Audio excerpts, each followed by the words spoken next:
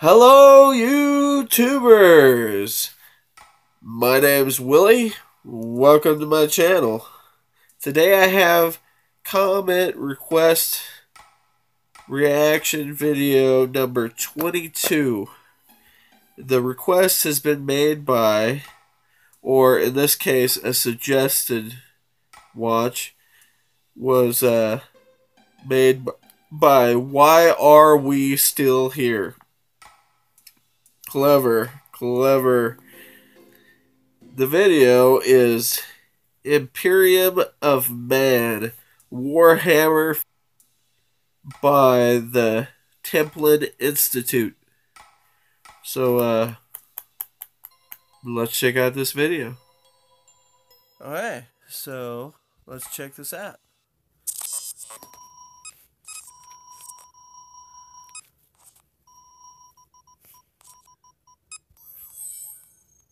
Hey everyone, just a quick note to say that our Patreon is now live, and at the time of this video, we've already smashed through our first 5 pledge goals. We've got a ton of new content That's coming, cool. and more episodes every month, so if you'd like to vote on which spin-off gets made first to get some cool rewards for your trouble, be sure to check us out on Patreon. You'll find the link in the description.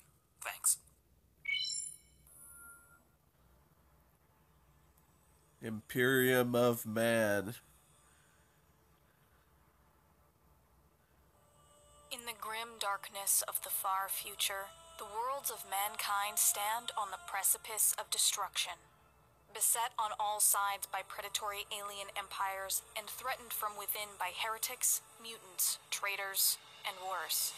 Yet even in this dying galaxy, in a time when peace has been forgotten and every hope seems lost, there stands a great bulwark between humanity and that which would destroy it. It is a power of unimaginable scale, in command of inexhaustible armies that hold back the eldritch terrors that await beyond. It is a regime built on benevolence and cruelty, repression and stagnation, irrational superstition and bureaucratic corruption. A nation tempered in the fires of endless war.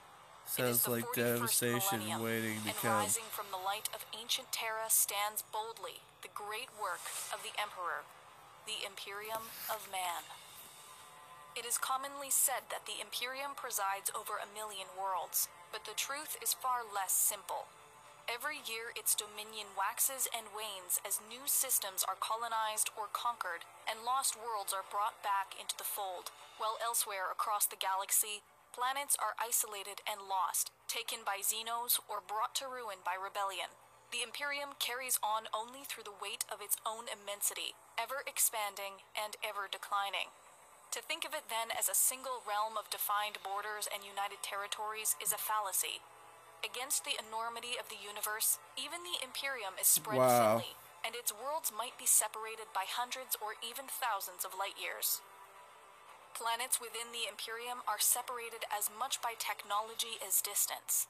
Even within a single system, one world might be home to advanced industries and enriched with great wealth brought about by interstellar trade, while another might exist in squalor, its medieval population worshipping imperial administrators as divine emissaries. This disparity is as much by design as by circumstance. There exists a great fear of technology that borders on superstition, and planetary governors might insist on restricting certain knowledge in order to keep their populations docile and subservient. The disparate and widespread nature of imperial holdings makes cataloging them completely unfeasible, although entire armies of administrative staff spend their lifetimes attempting to do so. Instead, the Imperium is divided into 5 administrative zones known as segmentum.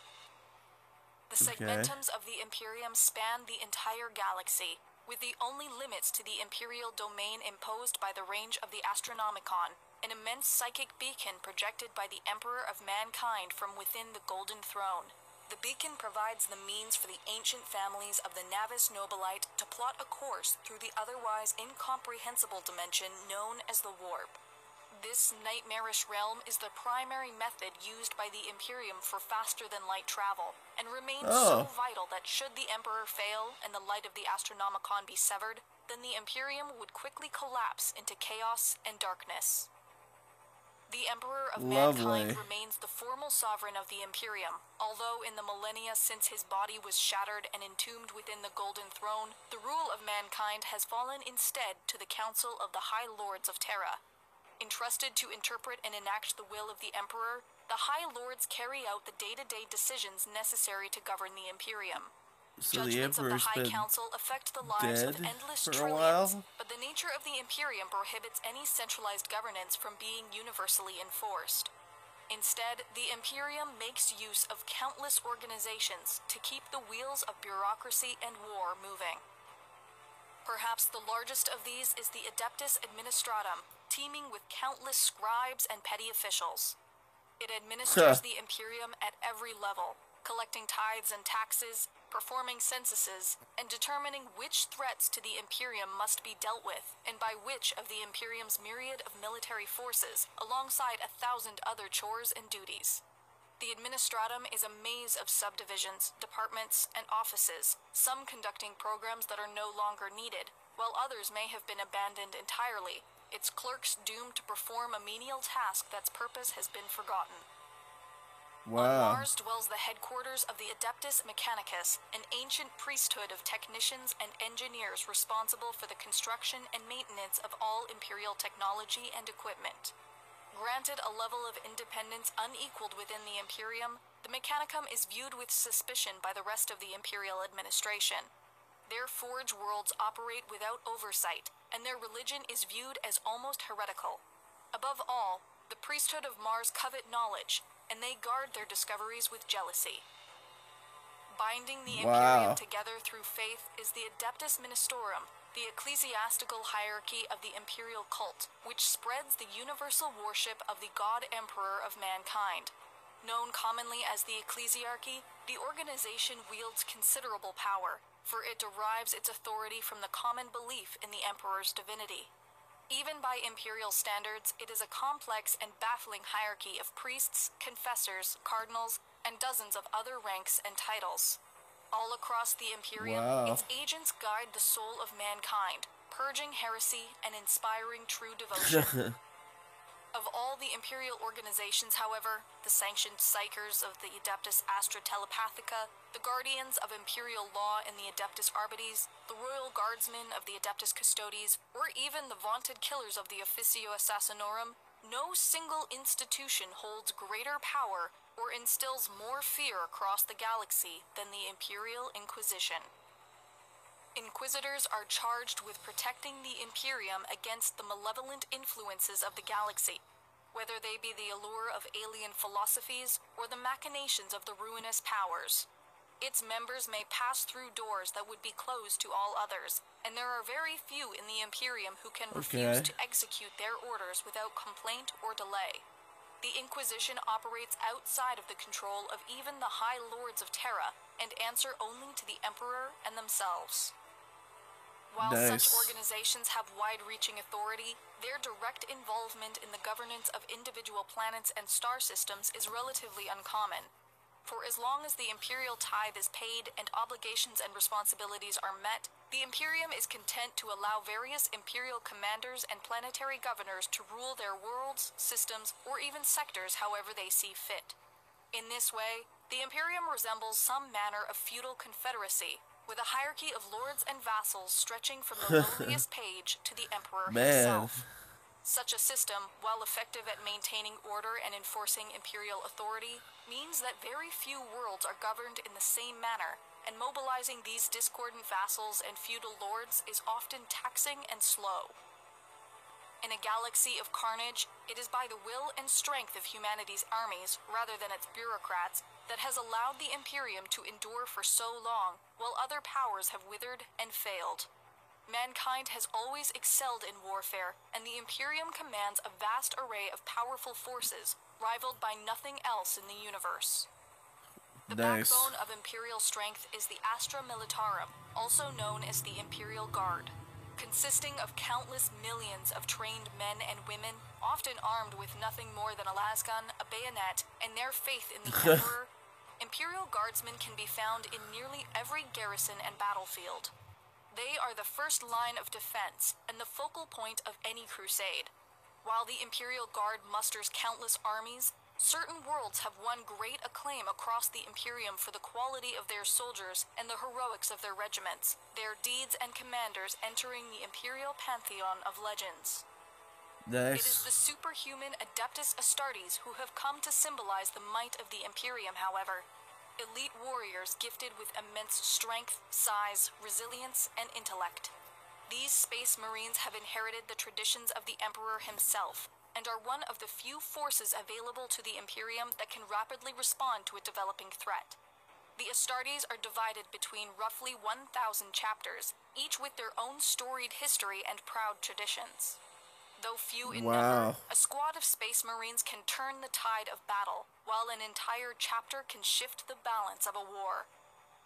In space, the Imperium calls upon the great war fleets of the Imperial Navy.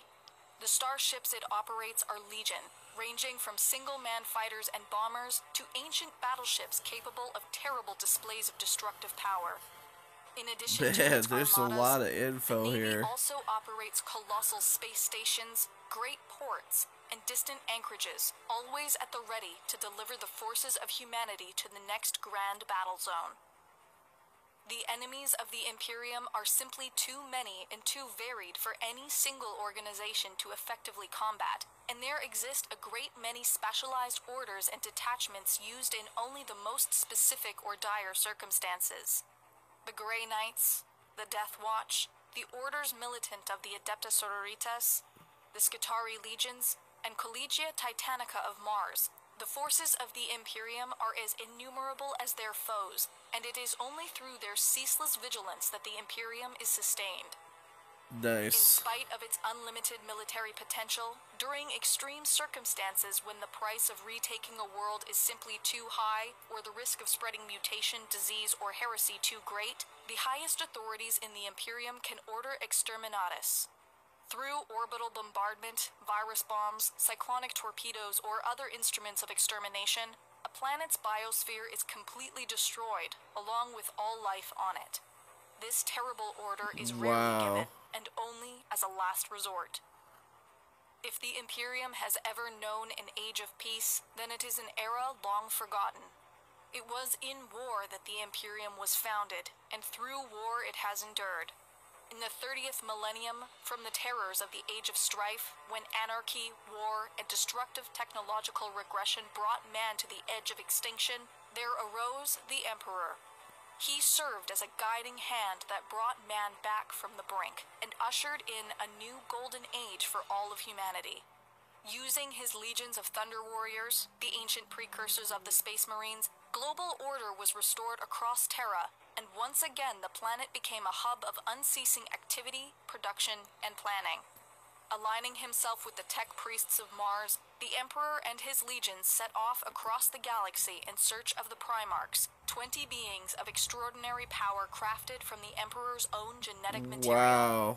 Seized and hidden by the dark gods of chaos, over time each Primarch was found, and they joined the Emperor's great crusade as his most capable commanders, diplomats, and warriors. Thousands upon thousands of human worlds were liberated and united under the Imperium. But in this moment of triumph, as the Emperor worked in secret to bring about his greatest gift to mankind, the galaxy descended once more into chaos and war. War Master Horus, the favored son of the Emperor and greatest of his generals, was manipulated by the dark gods of chaos, and together with 9 of his brothers, split the Imperium in two. When the Horus heresy finally came to an end after 9 years of civil war, the traitor legions had been beaten and Horus slain. But the effort had laid waste to much of the Imperium, and the Emperor, mortally wounded in his last great confrontation with Horus, was sealed inside the Golden Throne, now physically broken with only his immense psychic will remaining. And for millennia since, the dream of the Emperor has wilted and died. The promise of knowledge and understanding has been replaced by ignorance and fear. Endless war is now the purpose of the Imperium, and each century brings grave new threats and short-lived triumphs. Orc warbands spread unchecked across the stars. Tyranid hive fleets circle the galaxy like predatory sharks, all while ancient and young races alike work to usurp the Imperium's position of superiority. Even the light of the Astronomicon has begun to flicker and fade. In the aftermath of Abaddon the Despoiler's 13th Black Crusade and the fall of the Cadian Gate, unprecedented warp storms now stretch across the galaxy, and the Imperium is once more split in two. Traitor legions and alien armies besiege countless worlds. Entire sectors have disappeared into the abyss, and few dare speculate what nameless horrors run rampant in the weakened and isolated corners of the galaxy. Worse still is the knowledge secretly reported to the High Lords of Terra that the mechanisms of the Golden Throne have begun to fail, and the knowledge necessary to repair them has been lost. Before being executed for their heresy, prophets across the galaxy say now is the time of ending, when the Imperium will finally collapse into a trembling collection of shattered realms before being swallowed up by the encroaching darkness. Yet rumors abound that legends thought lost to time have been reborn. There are whispers that hidden vaults on Mars have been unlocked, and powerful new soldiers and armaments are now fighting across the galaxy. If now is truly the time of ending, then the Imperium is not content to stand idly by. Across the worlds of the Imperium, new crusades have been proclaimed, great armies raised, and mighty battle fleets armed and sent forth against the enemy. For in the grim darkness of the far future, there is only war.